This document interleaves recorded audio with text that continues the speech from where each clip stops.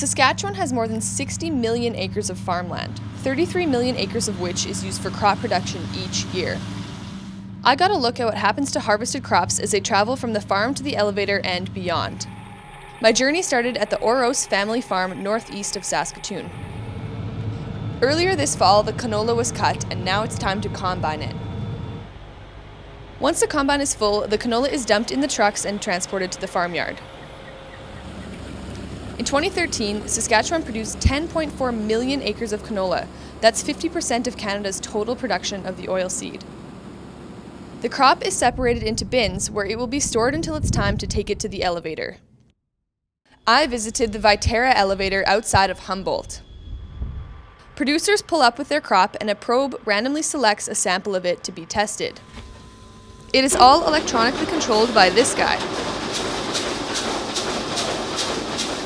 The sample is then sent through a series of pipes into the office. The crop must be tested to make sure it meets certain quality standards. They look at the levels of protein and moisture in the crop.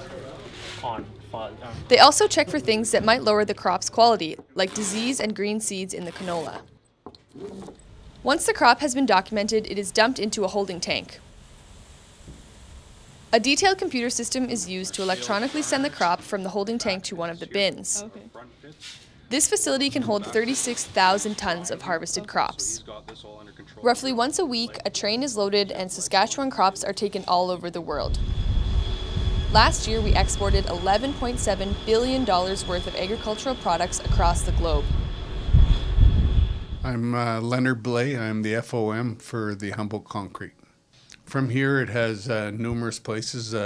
We have ports in Prince Rupert and Vancouver, and then to the east is Thunder Bay and Montreal. But the majority of it is loaded into bulks or ocean vessels that move it across the world. The crops grown in our backyard are used for many different products. Who knows where these canola seeds will end up or what they'll become.